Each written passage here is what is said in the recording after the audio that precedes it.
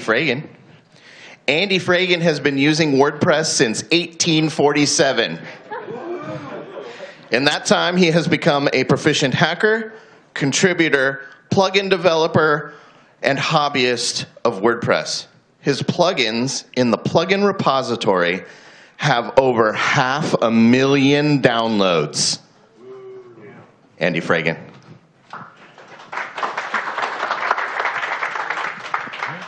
Thank you so much, Dave. So this is one of the reasons I have a job, and that there's no shortage of work for me to do. People do silly things all the time. Some people do stupid things all the time. As I like to say, there's no end of stupid people. And because of that, a lot of what I do professionally and what I'm going to be telling you about as far as WordPress is how to protect people from themselves. I don't get this. He's got kids all around. He's looking at them. It just doesn't make much sense. And yet we do it anyway, right? You can't, if you try to make things more perfect or idiot-proof, there will be a more perfect idiot to figure a way around it. There's truly almost nothing that is perfect, finished, or complete, especially when we're talking about software, right? Which brings us to what we're really talking about. In this case, bringing WordPress core to PHP 5.6 and beyond. Currently, well, as of a couple of weeks ago or so when I printed this out, the state of WordPress was on, it goes from 5.27, I believe, on up. I believe they test on 7.4, or at least the PHP nightlies. So you can be assured that at least core and trunk is running and won't error out on those. The proposal to move to 5.6 was made by Matt and State of the Word this last year, and it was met with resounding applause. There's a lot of us that have thought that trying to maintain backwards compatibility with PHP 5.2 kept us out of a lot of the nice shiny things that later versions of PHP, even 5.3 had to offer. If you look at the graph, the areas where I've got highlighted there are a few 5.2 to 5.5, which will be obsolete, or which will be no longer allowable to install or update to WordPress 5.2. In fact, officially, it's 5.6.20.20 is what you can update to. If you look at the others, the big graph here, 32%. Oh, I should probably point with something, right? I can't.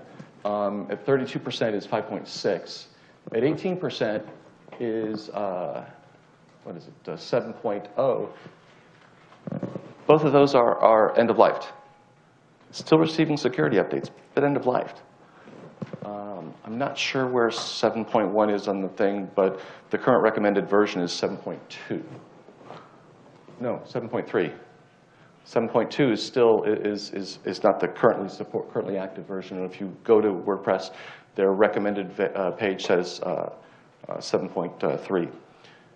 If you go to the Site Health plugin, you'll get a little notice to say you should update if you are running a version of PHP less than 7.3. What this means is about 20% of the current installs on WordPress are going to be no longer able to update to the latest version of WordPress because they don't have a current version of PHP. The upside is that by the end of the year, the plan is to increase the PHP version minimum to 7.0, which means everybody in green needs to move farther into purple.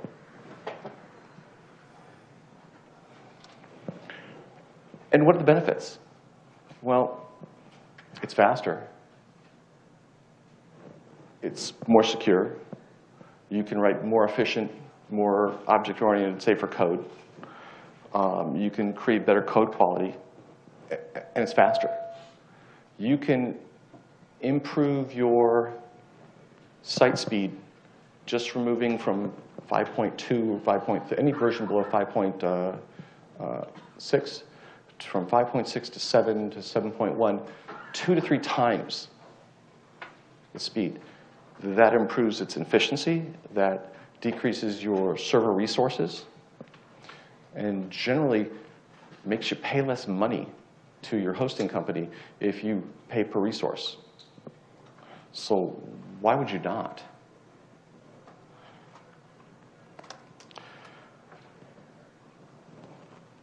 I attribute it to the West Wing. Decisions are made by those who show up. I'll give Aaron Sorkin credit for that because I remember from the West Wing, a great show. I made a conscious decision to attend a lot of the core PHP Slack and the core development Slack meetings. Contributing to open source is about time.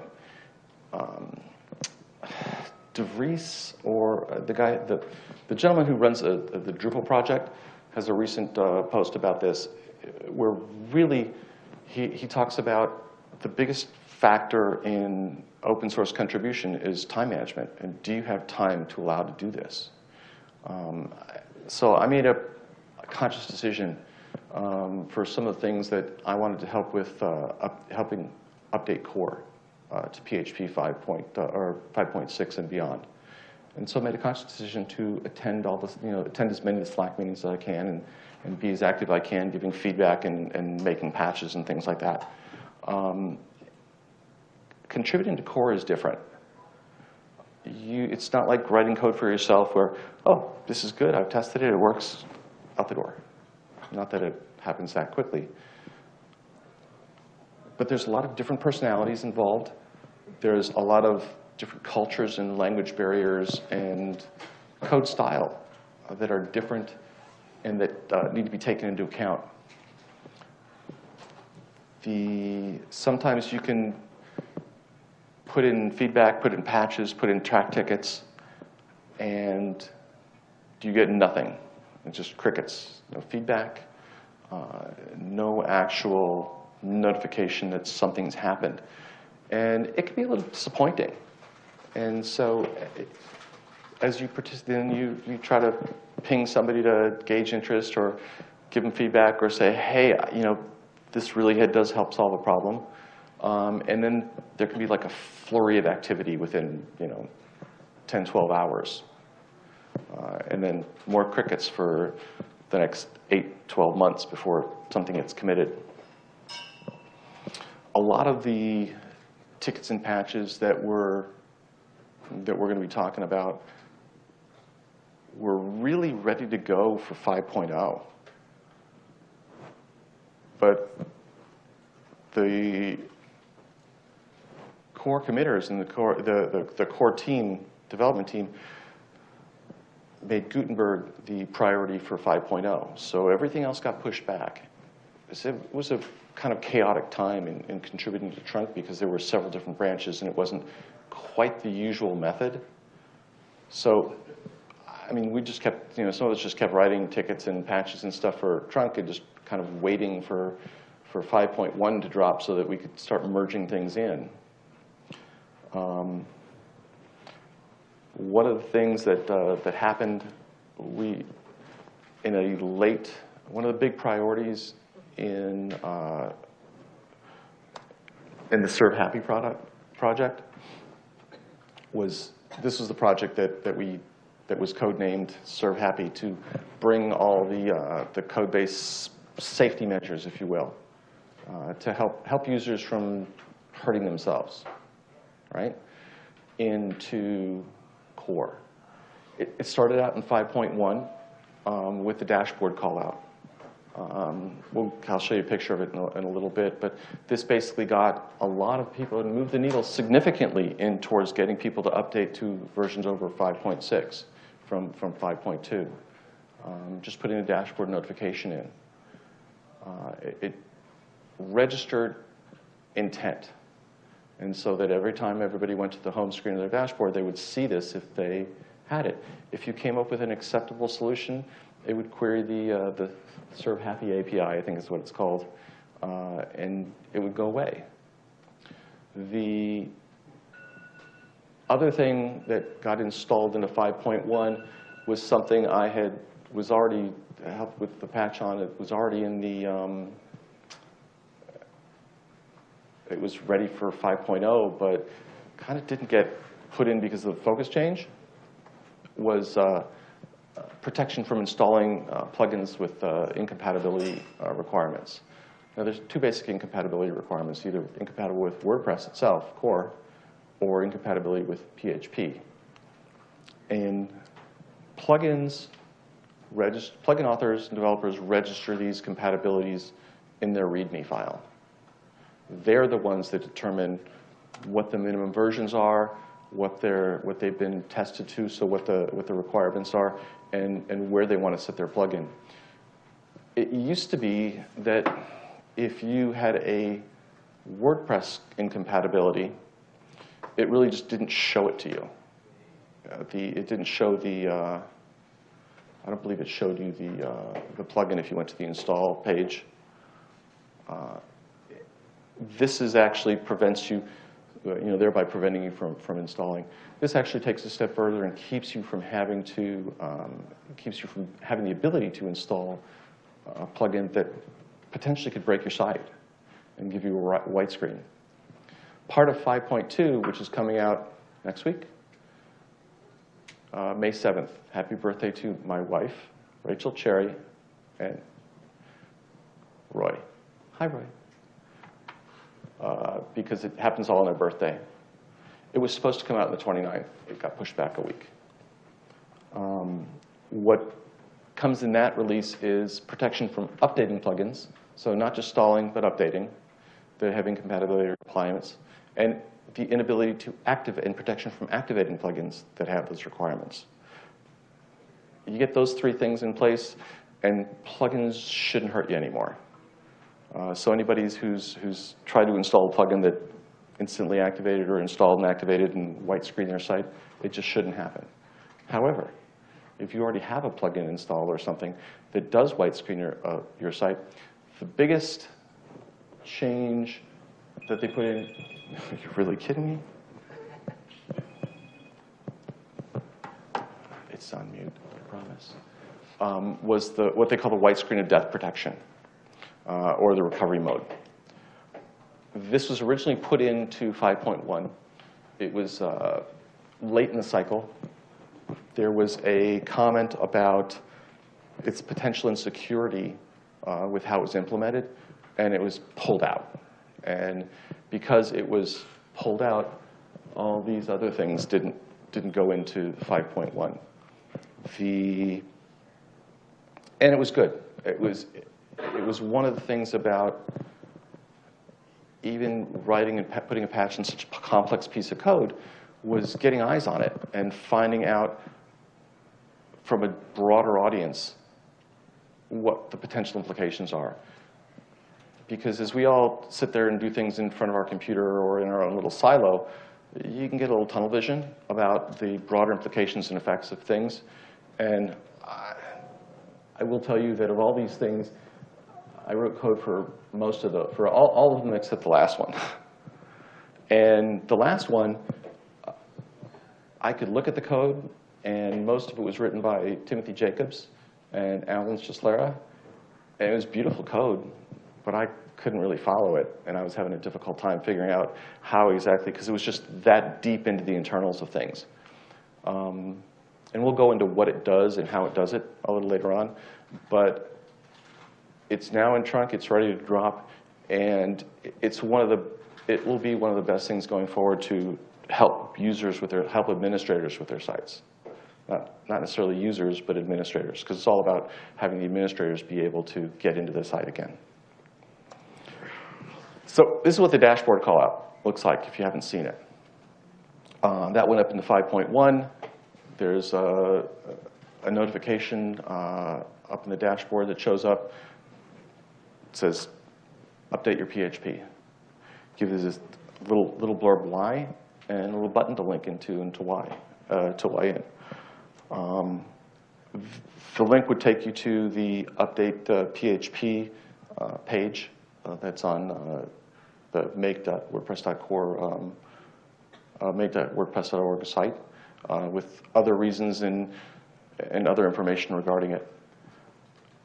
We did add a couple filters to that so that it would provide hosts a way to use their data. So if you're hosting on SiteGround or GoDaddy or Bluehost or any one of the other hosts, and they have a specific reasons for why you should update PHP version, they can use a filter and hook into that, and the button will take you to their page. Now, this will automatically, if the filter is in use, also give that little text blurb at the bottom that gives you the original page. And another filter in that area will, if there's a page to directly, the web host has that, here's where you update your PHP from, they can put a link in there and just pop you straight from your dashboard to their page to update your PHP.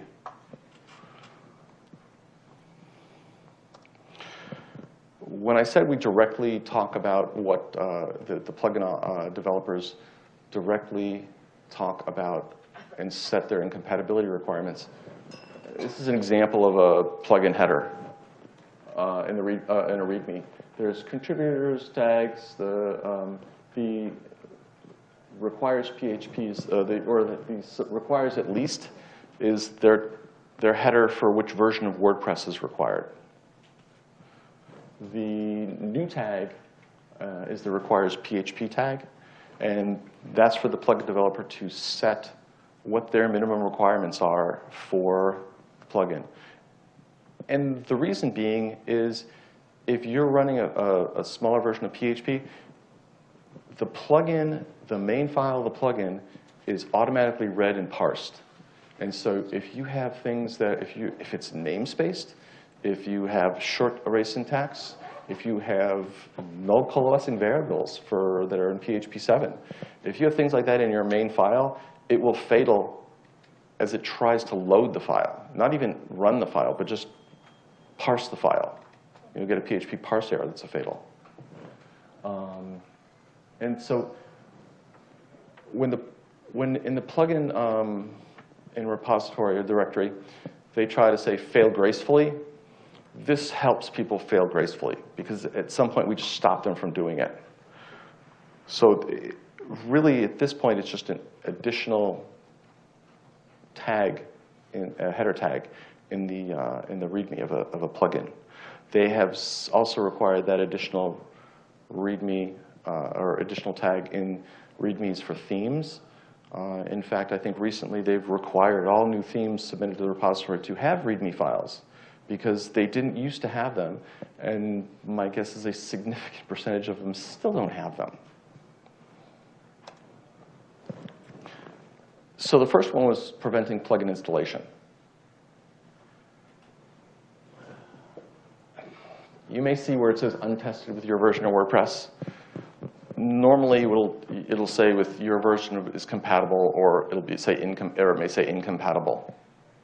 And if it says incompatible, it won't let you install. And if it says compatible, it will. If it says untested, it will. Because usually, this says untested because I'm working in Trunk. And Trunk has a higher version number than, obviously, everything else does, or what they're setting it for. So what we do is if the plugins are incompatible, it gives you the header up there that's in red that says, your plugin is incompatible. Here's where you can go to learn more about updating PHP. And in the same way that if your host has provided an extra link and header to that, that link will change to what your host provided, and that other piece of text will also follow below. You'll notice that if you'll notice, especially in the second one, the WPS hide login, that the button is grayed out and it says cannot install. So it prevents, you can see it still in the search pane, and this all comes from the plugin search results field. It is the most common place people look for plugins, I've been told. So you can see it, you can't install it. You'll notice that the other one says cannot update. I'll get to that in a little bit. Because that's already installed, and that's why. If you click on the View Details, if you click on you see the More Details link? If you click on the More Details link, what you get is an iframe. The iframe there has the plugin details. It will also tell you what your compatibilities are as far as your PHP compatibility or your WordPress compatibility. Those are the two dialog boxes up there.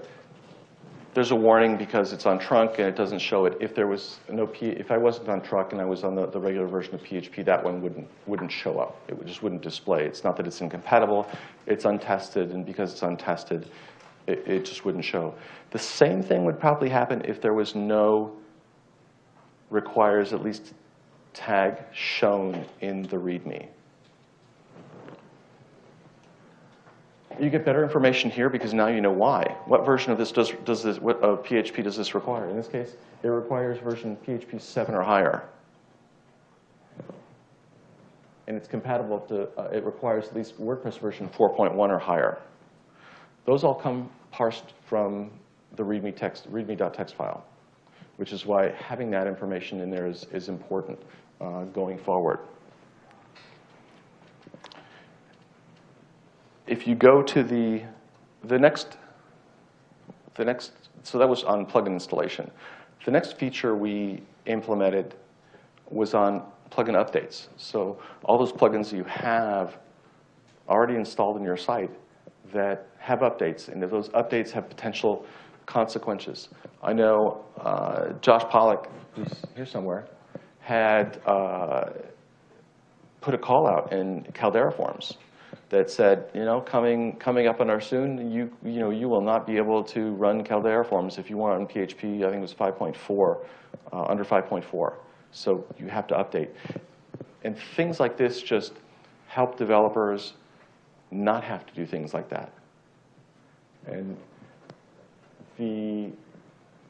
what this does is it tells you there's an update available. Tells you what the version is. You will still be able to click and see the version details and the changelog and things like that to see what you're missing out on. And instead of the Update Now link, where after Shiny updates would update it in place, there's another link. There's a link that says, here, learn more about updating PHP. And again, if your host has put in a link to go to theirs, it would show up there. If you are on the core update page, where you can update your plugins, your themes, or core, this is what happens. You see your update, you see your plugin under plugins. It has an update available, but it gives you the same message. It says, this update doesn't work with your current version of PHP, has a link to it, and there's no way to update it. There's no checkbox. There's no way to make it update from there.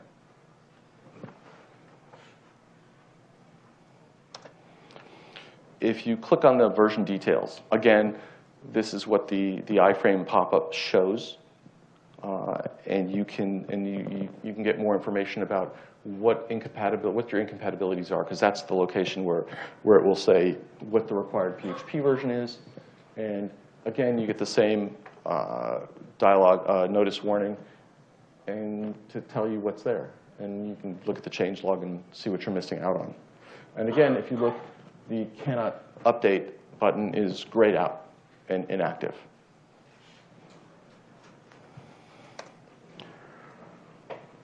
The third part of keeping people safe from plugins was plugin activation.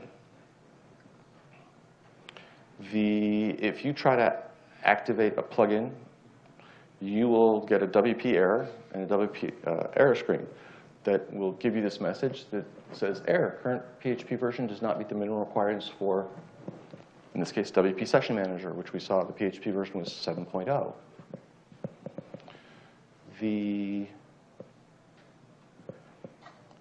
All you have to do is hit your back button and you're back to the same place. But your plugin won't activate, or the plugin won't activate. So third kind of method of protection. Wake up, Jonathan. The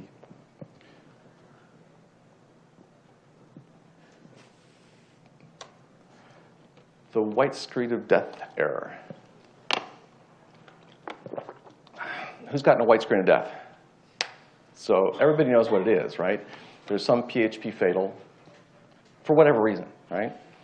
And all of a sudden, you're looking at your web page, and it's just blank.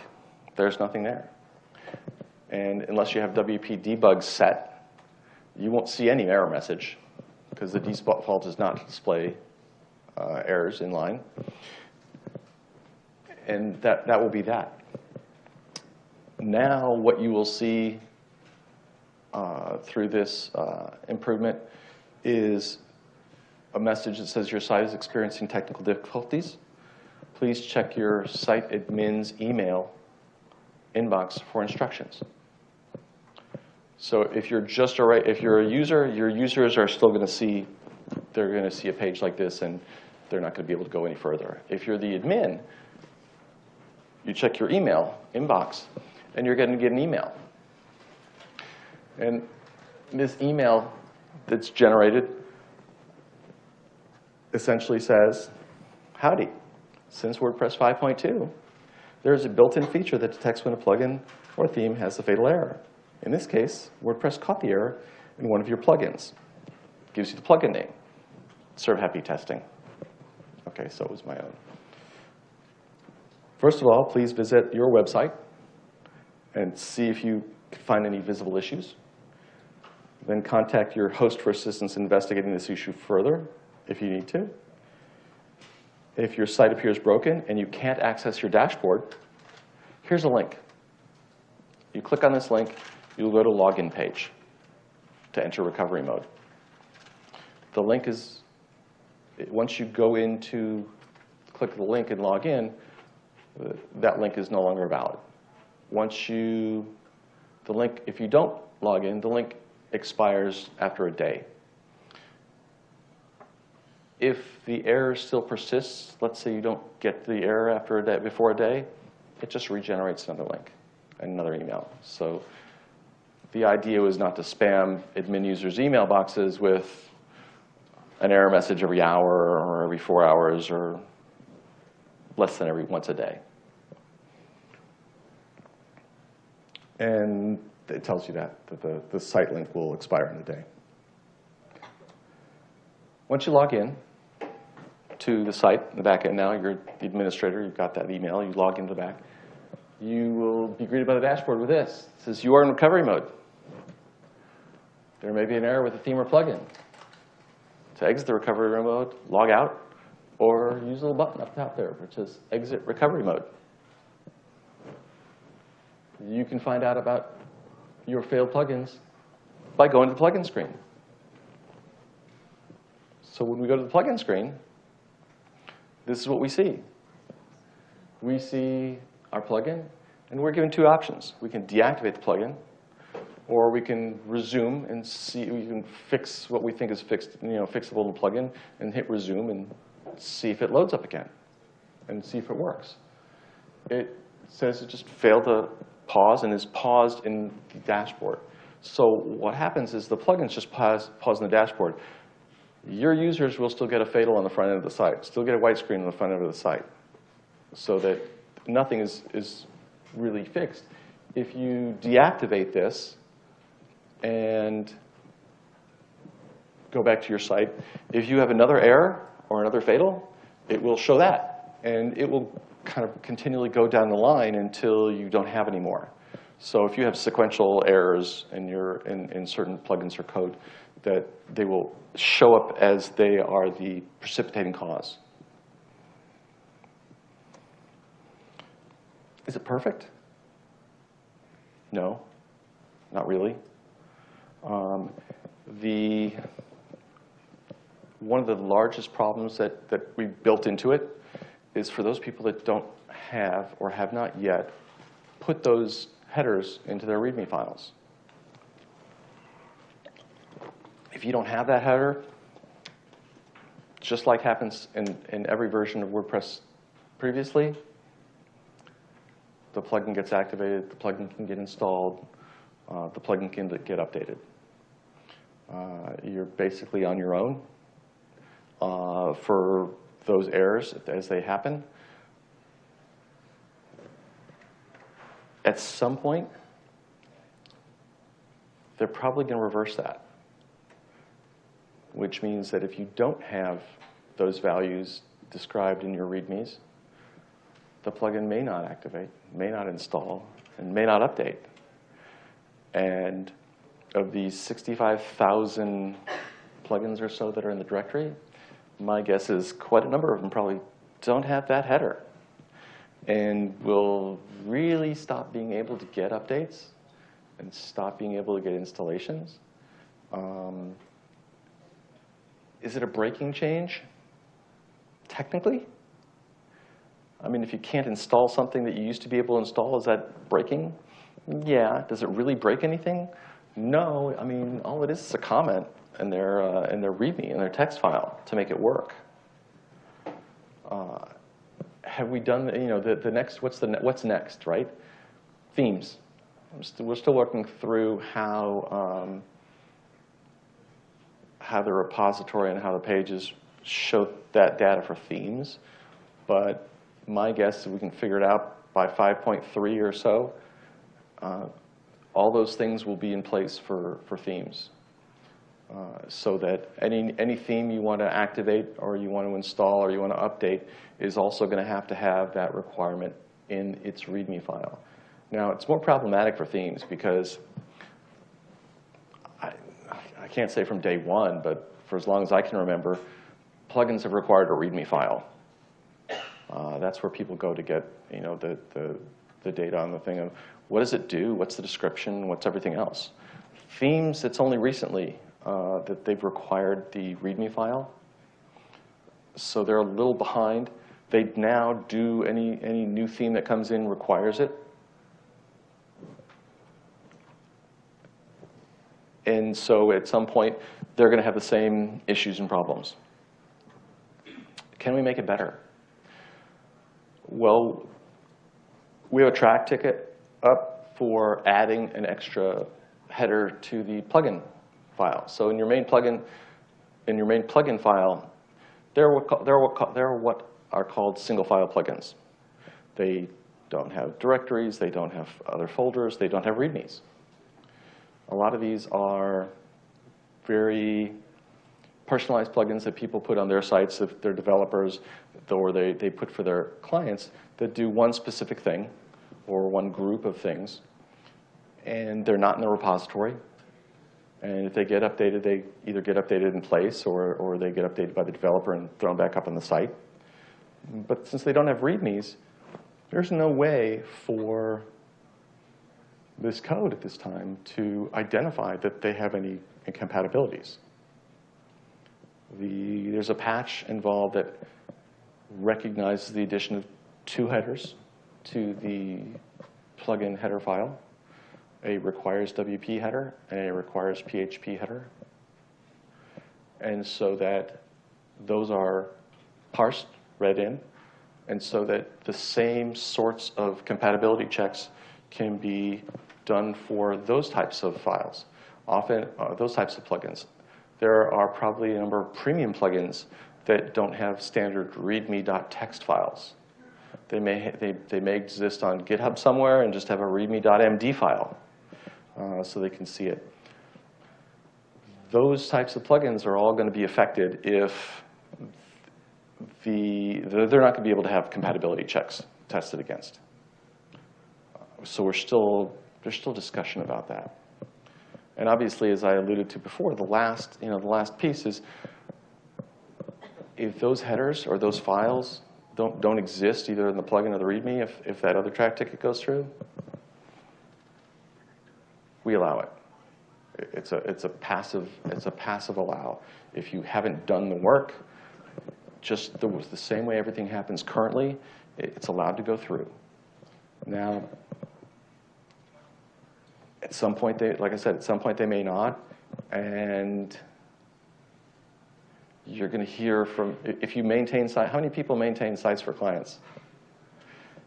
I guarantee you'll hear from them, because all of a sudden, they won't be able to update plugins. The plugins that they have will stay, and they'll stay on because they're already active, but they won't be able to update things. They won't be able to activate things if they haven't been activated. They won't be able to install new things. It will be loud. Now, the upshot is there's a lot more work to do, right? Because you could always probably just create the README text file, put the compatibilities in for it, and package it up and change it to allow for those things. This just makes it a little easier.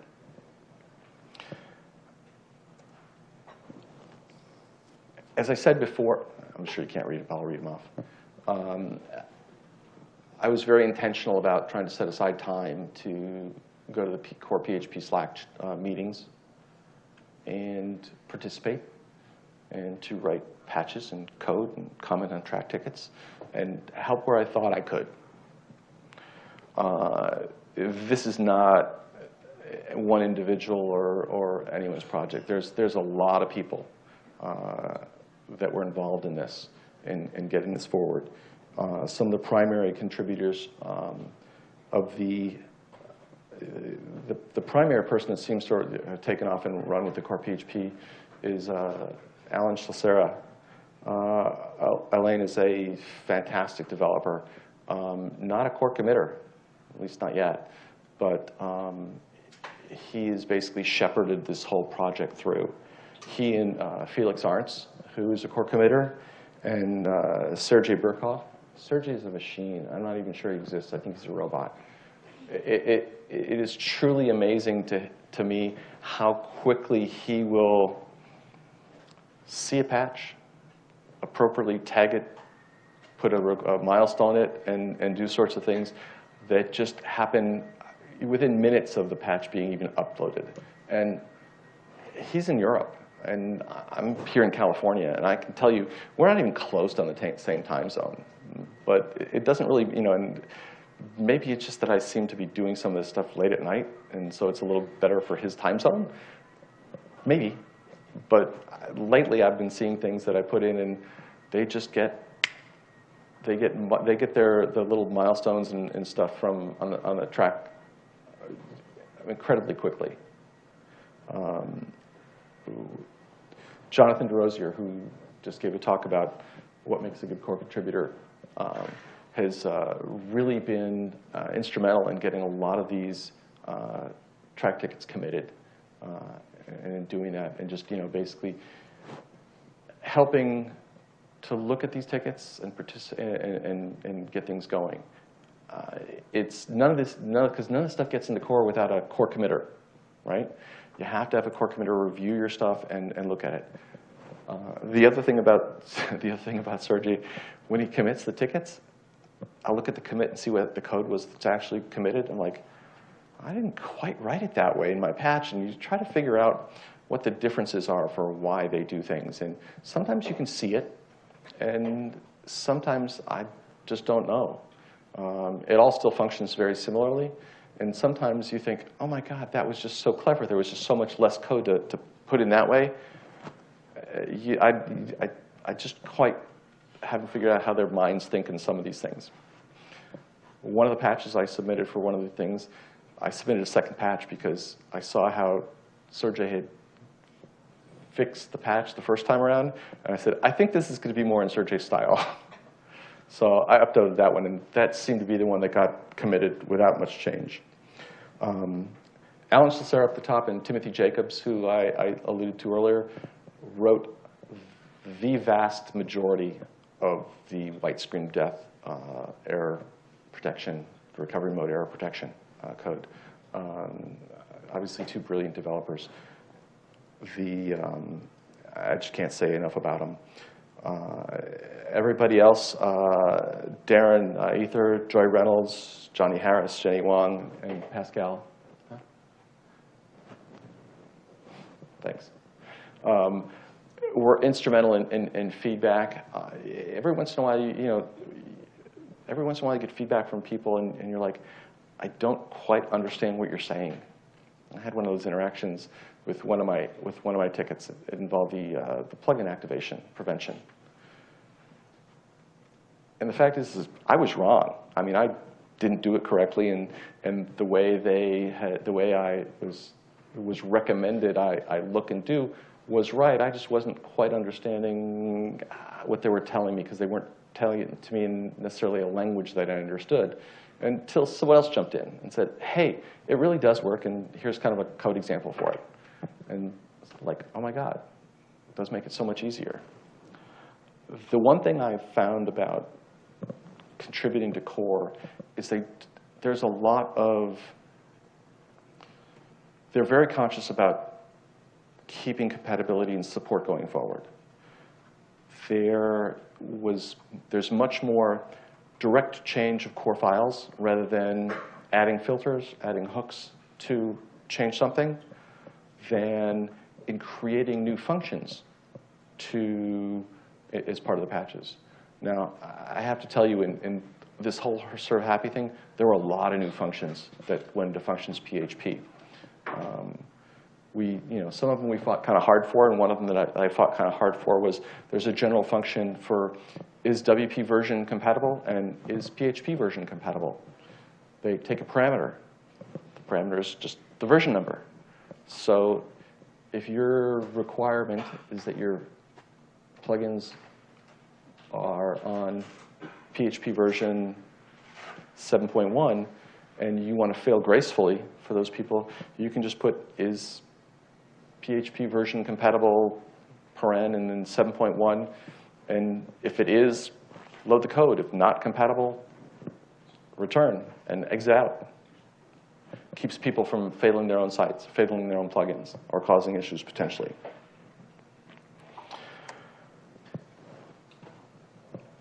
I learned a lot about PHP and coding and stuff by doing my own projects. This is one of them. A lot of the ideas behind the last track ticket and having those plugin headers for testing compatibility came from my work on GitHub Updater. I've been supporting that, and that's what I've been doing as far as a compatibility test for updating for years now. And I just found it works pretty easy. It's just an extra comment, adding extra comments to code. Who am I? It's my last slide, Dave. It's OK. I'm a developer of that last plugin. You can find me at any of those places. And yeah, this isn't my day job. I'm a trauma surgeon.